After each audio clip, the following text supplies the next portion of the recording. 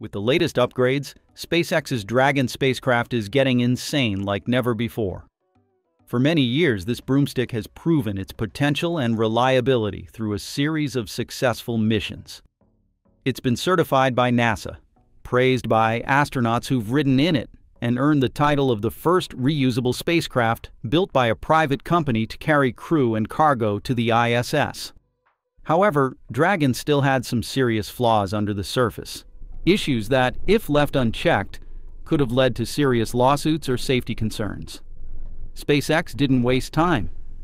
They tackled the problem fast, not only fixing the flaws, but upgrading Dragon with cutting-edge tech that no other space company has ever pulled off. Let's dive into everything in this Techmap episode. Before we get into Dragon's hardware upgrades, let's talk about a major change in its splashdown site, something that's directly linked to a recent serious issue. Since July 2024, SpaceX has quietly begun shifting Crew Dragon's main splashdown site, moving it from the East Coast, where it used to land in the Atlantic and waters off Florida, all the way to the West Coast, just off California in the Pacific. Sarah Walker, SpaceX's Director of Dragon Mission Management, put it simply. After 5 years of splashing down off the coast of Florida, we've decided to shift Dragon recovery operations back to the West Coast. Why? Because this move helps protect people living in major cities like Miami, Jacksonville, and other densely populated areas across Florida, Georgia, and the Carolinas. Now let me explain a bit more so it all makes sense. We're talking about issues that happen when Dragon returns to Earth from the ISS. After undocking, the spacecraft fires its Draco thrusters for what's called a deorbit burn. Basically, it slows down just enough to start falling back toward Earth. Then, just before it hits the atmosphere, around 100 to 120 kilometers above the surface, Dragon separates from its trunk.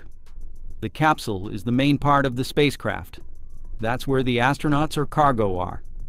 It's protected by a heat shield, so it can safely survive the fiery re-entry. But the trunk, that part isn't designed to make it back. It has no heat shield, so it burns up in the atmosphere. And that's no accident. SpaceX actually wants the trunk to disintegrate on the way down. They use the atmosphere as a giant incinerator to safely dispose of that section, making sure nothing dangerous survives the fall. But the issue gets serious when you consider that SpaceX built the trunk section to be pretty sturdy. Because of that, there's still a risk that part of the trunk might not burn up completely and could fall back to Earth. Imagine if that chunk landed in a city, it would be a disaster, right? People could get hurt, and SpaceX might face lawsuits for not ensuring the safety of their recovery process. And in fact, this isn't just a what-if scenario. It already happened. On May 22, 2024, a staff member at the Glamping Collective Resort in Clyde, North Carolina, found debris that experts later confirmed came from the trunk of SpaceX's Crew 7 mission to the International Space Station. The pieces were discovered about half a mile from the popular Sunset Summit Trail. Thankfully, no one was hurt. After the incident, SpaceX and NASA agreed on a temporary fix. They stopped placing retired science payload boxes and other relatively large items from the ISS into Dragon's trunk. This extra hardware was increasing the chances that more debris could survive re-entry and fall back to Earth. But that's only a short-term fix. In the long run, SpaceX will almost certainly have to quietly redesign Dragon's trunk, using materials that are easier to burn up during re-entry. That could mean replacing the current high-heat alloys with lightweight composites or metals that melt at lower temperatures. Or maybe adding small explosive devices or chemical disintegration systems to break the trunk into smaller, more burnable pieces before it hits the atmosphere. This kind of tech has already been used on some satellites to lower the risk of space debris making it back to the ground. Speaking at a live press briefing, Sarah Walker said, "What we'll do is implement a software change so the deorbit burn happens before we jettison the trunk, just like we did back with Dragon 1. That way, the trunk will purposely fall into an unpopulated area of the ocean. So, what do you think? If you got a better idea, let us know in the comments. Before the new upgrades are ready, SpaceX has a temporary plan.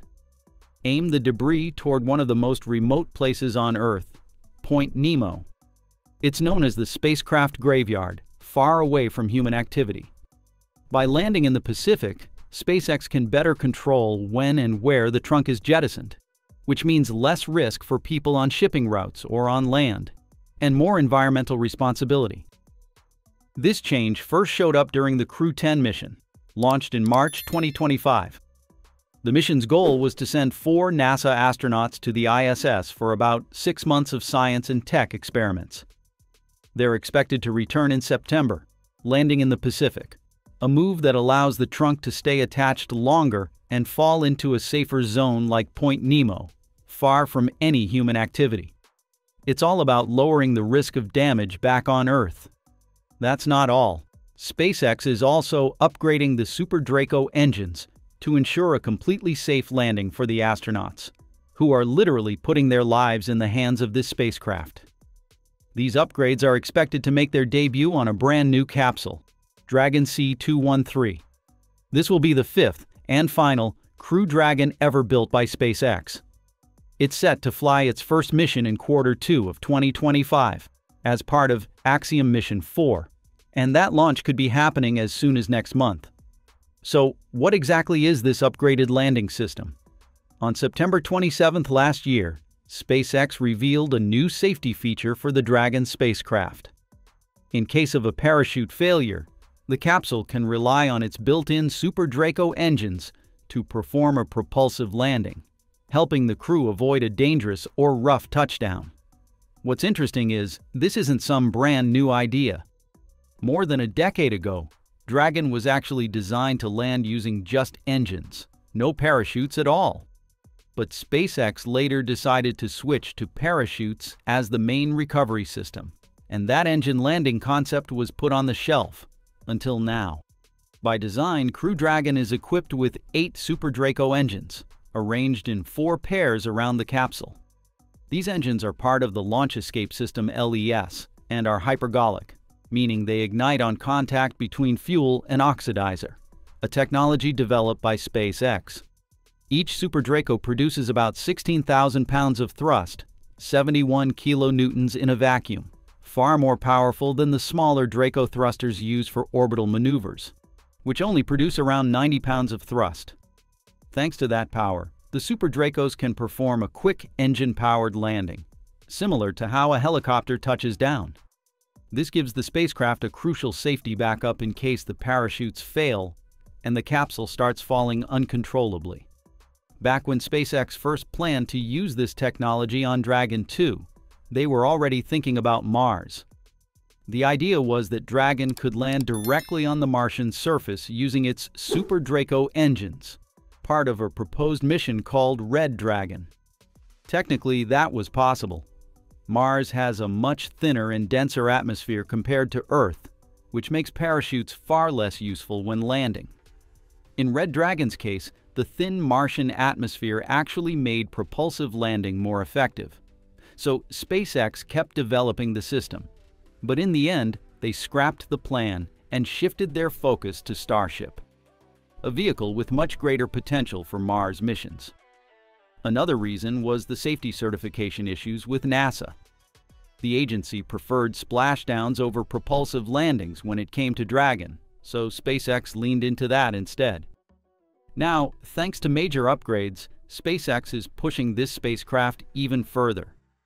Originally, NASA certified each Crew Dragon capsule for 5 crewed flights. But now SpaceX is working with NASA to increase that number, potentially up to 10 or even 15 reuses per capsule. That would make Crew Dragon one of the most reusable crewed spacecraft ever built. Instead of building a brand new capsule for every mission, SpaceX is proving that it's possible to fly the same spacecraft multiple times with astronauts on board, much like how commercial airplanes are reused. As of 2025, SpaceX has flown 11 crewed missions to the International Space Station using Crew Dragon. And when it comes to NASA astronaut flights from 2020, Over 70% of them have been carried out by SpaceX. That's a huge milestone. It shows how far the company has come in just over a decade and how reliable Crew Dragon has become. SpaceX is also becoming more and more critical to NASA's operations. A perfect example? The recent Crew 9 mission. Two of the astronauts on that flight, Sunita Suni Williams and Butch Wilmore, were originally supposed to return from the ISS aboard Boeing's Starliner. But due to ongoing technical issues with that vehicle, NASA had to call on SpaceX to bring them home safely with Crew Dragon. And that move by NASA says a lot about how much they trust Elon Musk's spacecraft. But how did SpaceX pull this off? Especially considering that, back when NASA was funding the development of new crew vehicles to reach the ISS, SpaceX received barely half the contract amount that Boeing got. In 2014, NASA selected both SpaceX and Boeing to build their new crew transportation systems. Boeing was awarded $4.2 billion. SpaceX just $2.6 billion. Boeing got $1.6 billion more simply because of their decades of experience in aerospace, which, to be fair, is a pretty common mindset. We tend to trust those with a long track record. But even so, SpaceX proved their worth. Through sheer determination and relentless work, they managed to complete development ahead of their more experienced rival and successfully launched astronauts in 2020 with the Demo 2 mission. Since then, SpaceX has pulled off 11 successful crewed missions. Boeing, on the other hand, has faced one delay after another. Boeing's first attempt at launching Starliner ended in failure back in 2019. It took another 2 years before they managed a second test flight, OFT-2. This time, Starliner successfully docked with the ISS and completed most of its testing objectives. Despite multiple delays, the capsule did land safely at White Sands, and NASA considered it a major step forward. But even then, the agency still required Boeing to fix several issues, including problems with valves in the spacecraft's propulsion system. Since that partial success, things haven't gone smoothly.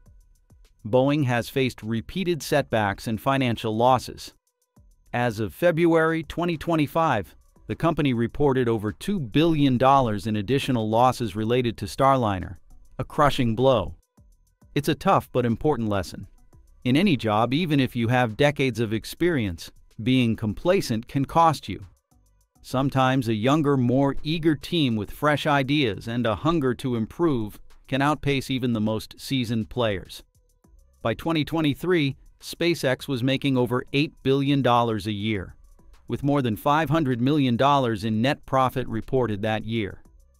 While Boeing was still struggling to get Starliner off the ground, and SpaceX was gearing up for its 12th crewed mission, Axiom 4, Blue Origin. Well, they were busy dealing with internal drama.